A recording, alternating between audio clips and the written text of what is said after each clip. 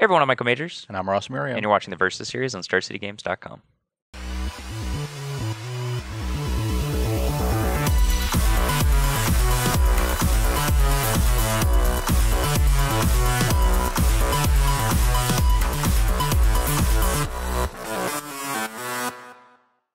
All right, today in the Versus series, we got a couple brews. I guess the deck I'm playing, Sultai Midrange, is kind of starting to get into mainstream popularity. It's something that Brad Nelson's championed. His friend and teammate Alexa top 8 of the Grand Prix this past weekend, and I know he convinced a couple other people to play it. I think there were probably 5 or 6 copies of this 75 in the tournament, and it did pretty well. So, yeah, something that he said is, good against green-white and has a couple other good matchups. Not sure if I believe that part, but yeah, it looks pretty good. Yeah, certainly filled with powerful cards, and I like the way he is taking the deck. Most of the Sultai lists we've seen up until now are much more controlling. They're playing Dark Petition. Maybe they have one Season's Pass. And this list is taken down. Now it's squarely in the mid-range. Definitely green-black based, only splashing for Dragonlord Silumgar, and a lot more creatures can get onto the battlefield faster, more consistently, and can get a little more aggressive, pressure your opponent's planeswalkers, but still has access to the great black removal spells and Languish. Yeah, exactly. It's got Oath of Nissa to find your early threats, some bridge removal spells, Grasp of Darkness, Ultimate Price, some Ruinous Pass, great creatures, Tireless Tracker, Nissa, Sylvan Advocate, and then you top off with stealing your opponent's girl with Dragonlord Silumgar. Yeah. So that card's great. Probably extremely underplayed, I think, in Standard as a whole. So yeah, and it makes a lot of sense to pair it with a more aggressive shell. Yeah, and one of the issues with the deck was the strong Gideon draws, because you only have a few Ruinous Paths. You can effectively attack it, but if they curve well into it, Gideon can be an issue, and Dragonlord Silumgar is excellent against Gideon. And one of the real key parts of the deck is how good even the cheap cards in the deck are on turn 10. So you have a good curve, you can come out early and you can pressure your opponent, you can punish them for stumbling, but you don't lose any power really in the late game, and you're still drawing really strong, effective cards well into turn 10, turn 15, that can play forever. Yeah, Sylvan Advocate, Nissa Vastwood Seer, Tireless Tracker are all awesome threats on turn 8 to 10. Ruinous Path, you can awaken it. That's great. And, you can get some immediate value off like the Gitrog monster. Yeah, I think this deck makes sense. Has a lot of creature lands, a lot of resiliency. Oath of Nissa to kind of push it all together and make it cohesive. So, haven't played a game with it. We'll see how it goes, but pretty jealous of your deck. You guys can check out the deck tech on 4-color control, aka Crush of Tentacles. How are you against octopodes? Did you confirm that's the plural of octopus? Yeah, it is from Greek, so it would be pluralized that way. That's pretty imposing to be staring down some octopodes, but maybe I'll win the die roll and then I can defeat your tentacled I've been winning die rolls all week. I went 11-2 at the Grand Prix. Jeez. Okay, I got 2 pair. So do I. 4s and 1s. Oh no, you have the 6 kicker to my 5. It was so close. Oh, that's really unlikely, I think. All right, I'll play. All right, here for game 1. Hand looks pretty good. I'll keep it. I have mulligan to 6, and unsurprisingly, I am missing a color right now, but between a Scry and a couple of the good cards we have that we can cast, I think we'll be okay. Do you consider missing a color as not having the requisite double? No, but I got doubles here. We'll be okay.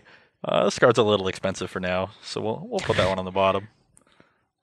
All right, I'm going to lead on this because I can draw Tireless Tracker to pair with my Evolving Wilds, so your turn. That wasn't bad. Play Prairie Stream. Wow. Okay. Well, I'm kind of smart, and I also kind of want to play a 3-drop on 3. This is kind of awkward. Really coming out of the gates here. Yeah, whatever. Go. Okay. That was also awkward. I guess I'll play this island and bluff Silumgar's Scorn. I mean, I guess, if I didn't know the matchup, that would be pretty reasonable. I can't remember the last time someone went Prairie Stream Island against me in Standard. Probably about 6 months. Yeah, sounds about right. Ooh, that's nice. I'll go ahead and play Nissa Vastwood Seer. Yeah. Does it resolve? Not getting scorned? No. Okay. Get in the forest. Yep. No, fail to find. Your Yep. turn. Okay, we're not quite getting there. Nice. Looking good over there, Ross. I can just play this. It doesn't really do anything. I'll just Reflector Mage the Nissa. Sure. Give Michael some value. I'll play Tireless Tracker and then sacrifice this Evolving Wilds and get 2 clues. Your turn. So many Max McVitie's. Yep. Max flooded.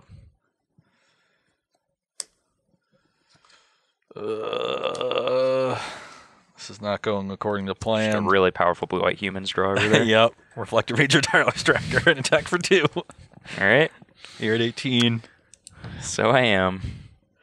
Getting our beat on. Oh, man. All right. I will play these 2 cards. Your turn. Okay. Oh no! I would have taken any land. I will play a morph creature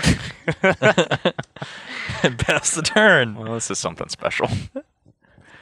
We're still in it. All right. If you insist. So,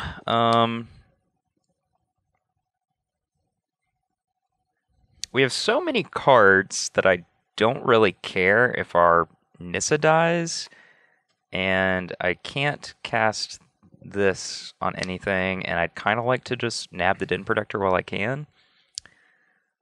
So How do you know it's a Den Protector? It could be anything. Well, if it was like a Stratus Dancer or a Hidden Dragon Slayer, I'd want to kill it even more. What if it's a Blistering Firecat? Well, now you're just wasting my time. So I think I'm okay with just Be a Titanic sacrificing the Bullfox. Nissa when I have Tireless Tracker in my hand and 2 clues on the battlefield already. So I'm just going to go ahead and cast a Languish. I hope it's Exalted Angel.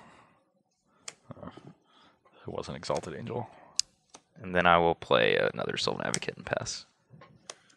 Don't want to attack for 0? Okay, there you go. I was looking over there, champ.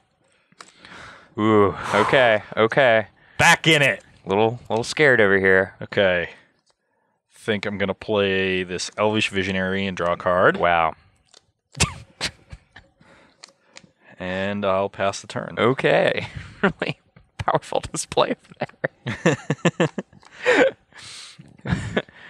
Everyone poo-poos the Elvish Visionary until you lose to it. I will attack you for 14? 14. That's a lot. I'll block the 6/6. All right, take 8. I'm at 12.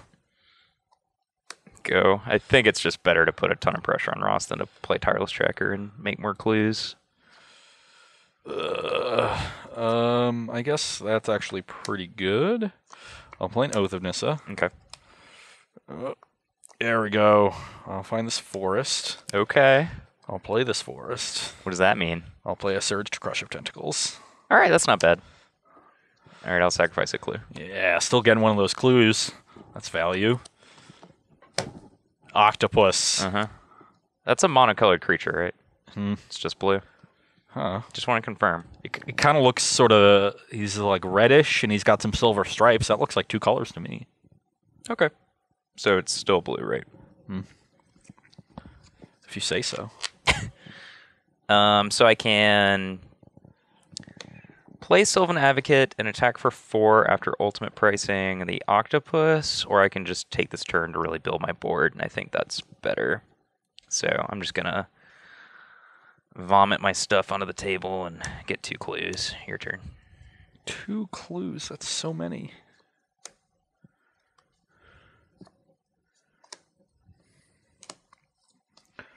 Okay. I will attack for 8. So I can double block with Sylvan Advocate and still be presenting lethal next turn. Or I can just take 8 down to 10. Don't think there's... So we can get like Descend Upon the Sinful. And I guess that's really the only reason to hold back, or excuse me, to double block. But then again, if Frost is attacking, it's probably what he has, because it's the only reason he would attack. So I'll just double. Okay, one of your things dies. So I could buy some time with this. Michael could still attack me for appears like 8. 8? Yeah. Oh, if you just crush me. I'm just gonna cast Descend. All right. Get him out of here. You can go.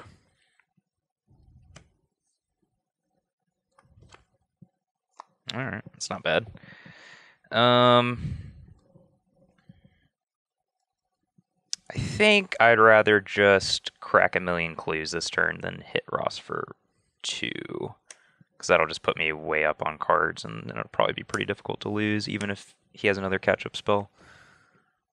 So I will play Tireless Tracker. I'll crack a clue now before I play a land, get a trigger. That's interesting. I still think it's better just to have the option to sacrifice 2 clues rather than deploy this turn. So I'm going to make a clue. I guess I could have sacked and tried to hit an Evolving Wilds, but I don't really think that matters. So your turn. Interesting. I think I'm going to start on this Oath. Yep.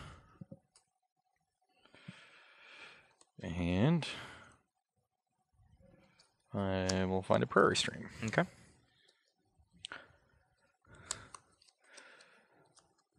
I'll play Jace, and I'll bounce the Tireless Tracker.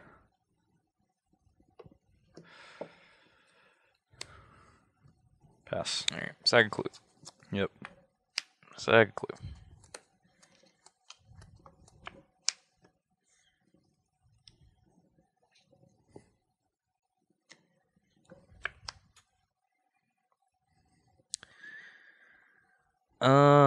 Three cards in hand. Yep. 5, 6, 7. You have so many cards. I do. I've sacrificed so many clues. That hardly seems fair. I've enjoyed it. I think just getting Jace off the battlefield and hitting Ross down to 8 is the best thing we can do. So just go ahead and ruin his path with Awaken. Tilt. Don't want him to get any traction, so this also puts some pressure on him. Don't want to target a Quagmire since they're kind of at a premium. I'm at 8. And go ahead.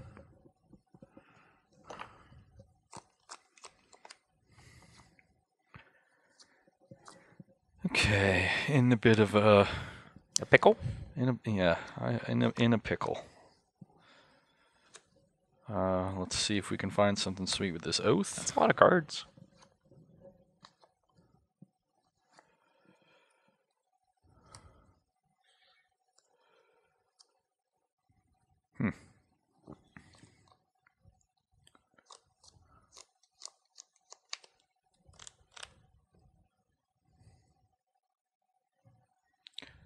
So I'm definitely going to cast this. The question is how I'm best setting this up.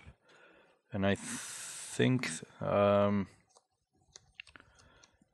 think I'll just discard these 2. Is that Oath Vegetation and Oath. Okay. Surge or Crush of Tentacles. Sure.